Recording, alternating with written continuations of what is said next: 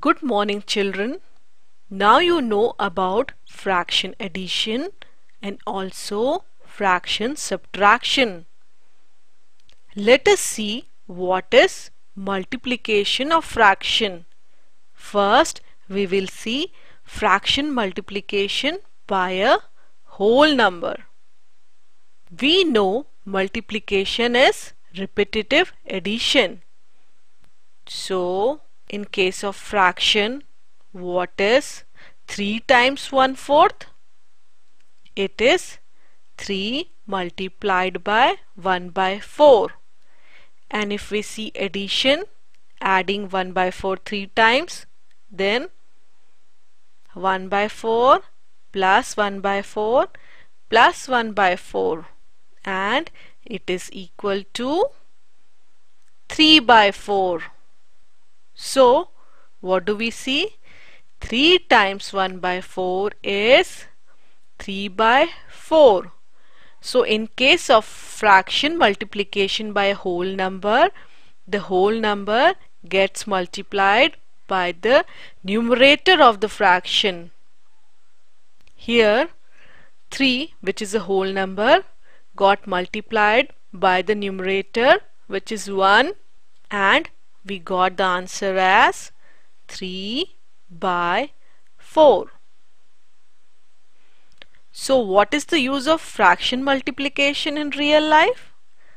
Suppose we have 9 oranges and we need to find what is 1/3 of 9 oranges.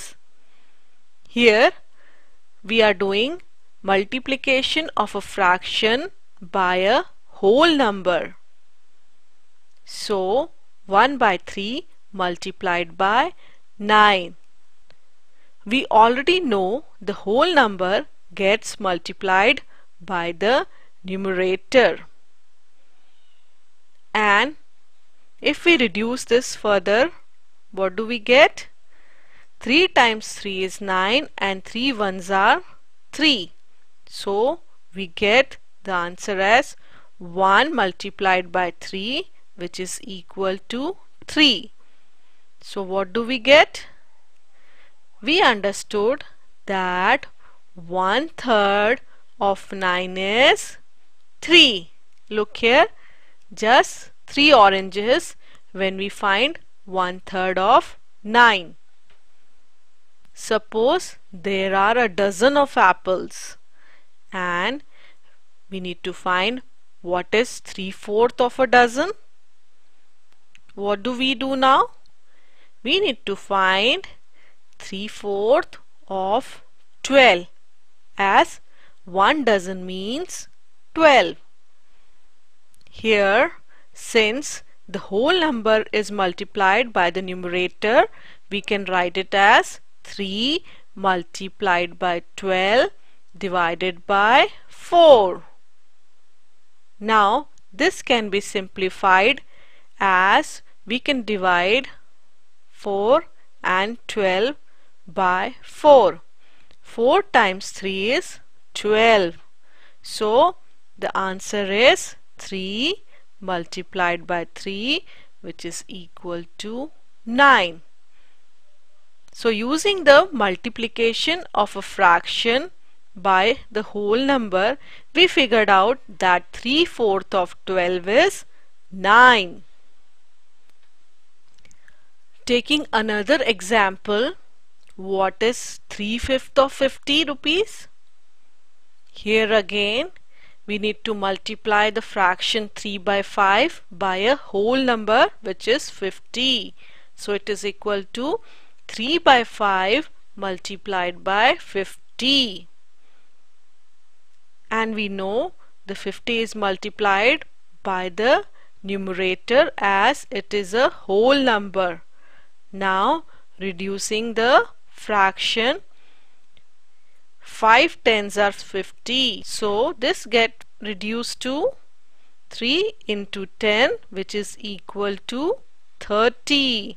So we can say 3/5 of 50 is equal to 30 rupees. Understood?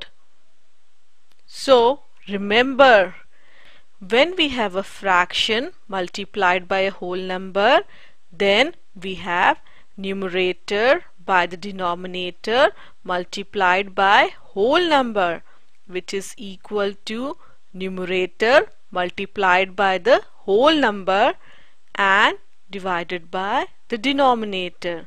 So this was multiplication of a fraction by a whole number. Let's take another example. We know fraction multiplication by a whole number means numerator is multiplied by the whole number divided by the denominator. So in case we need to find what is 1/3 of 30, we multiply 1 by 3 by 30, and 30 gets multiplied by the numerator of this fraction.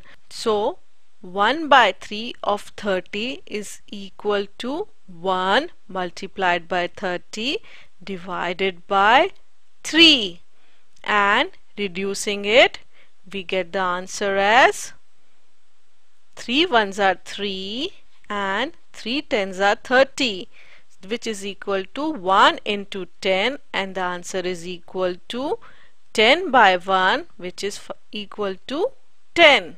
So 1/3 of 30 is equal to 10. So now you know how to multiply a fraction by a whole number. That's all for now. Bye bye children.